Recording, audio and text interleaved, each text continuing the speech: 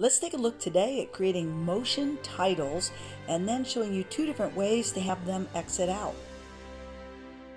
Welcome to another video by the Peppy Techie.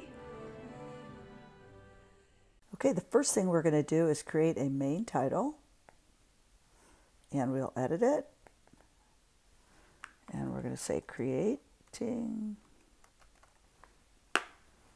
It's done, nothing too fancy today. We're just going to move it about right here, and then we're going to go over to the back button, go to the plus and overlay title, and we'll hit edit, and our text,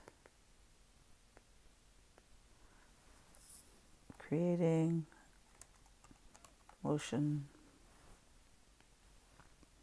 and we're going to move this up as best we can to make it look like it's on the exact same line. And now I'm going to go to plus and do another overlay title. I want to move it down to right here, and I'm actually going to move it down a little bit lower. The first thing you're going to want to do is go to your frame and fit and hit the current position. So this is 0, 0, and we're going to roll forward to about 20. And from here, and I like to use these positions, as you know, to go up and down. I'm going to roll right to here, and then I'm going to move it over this way. So it's going to move at an angle down. Now we'll go back, and the next title, go to frame and fit, position it to start exactly where it is, go to 20 seconds, and now I'm going to use these to motion this all the way down to the exact same space, and then I'm going to pull the positioning over here over. So now as I watch and roll it back, they're coming in exactly the same time. So now titles is here. It didn't have to move anywhere, but now what we want to do in this 4-second interval is move that title out. So this is actually where it becomes a lot more difficult than it should be. You cannot clone these. If you do, the motion stays and they don't move correctly. So here's my remedy. So here's creation motion titles. I'm going to make sure I'm fairly close to the end. They're all lined up. I'm going to come up here to the arrow and take a snapshot. That snapshot right here. I'm going to come to edit. And what I have to do is crop these.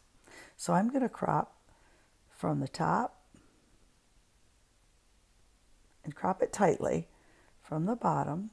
And I'm just going after the word creating right now, from the right and from the left. And now I'm really going to bring that same title down again. Edit it, crop it, and now we're going to do the word motion. And now we're going to do the same thing for titles.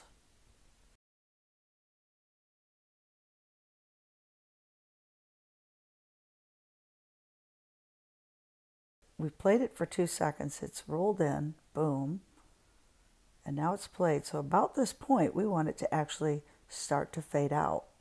So we're going to start doing them a little bit at a time. We'll start with creating. We're going to come to side frame and fit. I'm going to use blending. So with blending at this point, I'm going to do 100%. The blending is at 100%. It's full size. Create a blending keyframe. That way, from right now, it's full 100%. I'm just going to go, it's important to kind of have an idea. So I'm going to go from 0, 1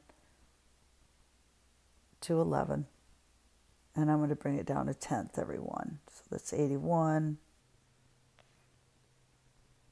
and 21 here, and we'll bring it down. Might want to bring it down to about 61 at this point, 60, 61. Trying to do something close.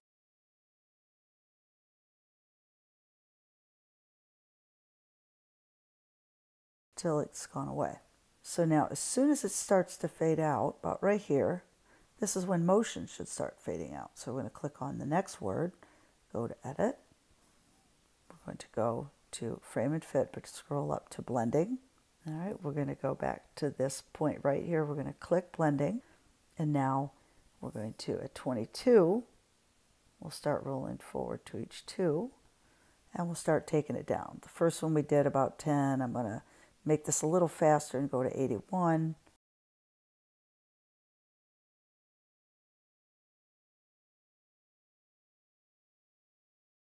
Okay, so now I'll go back. So now we have, just play this a little bit, creating, motion. Okay, so this is going to have to start. So as soon as motion starts, motion starting about right there, we're going to start titles. Go to Edit.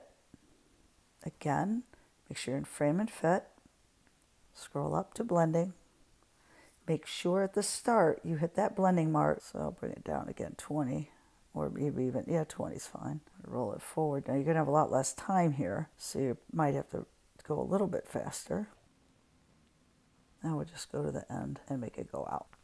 So now your animation is like this, creating motion and then motion of a fade out one word at a time.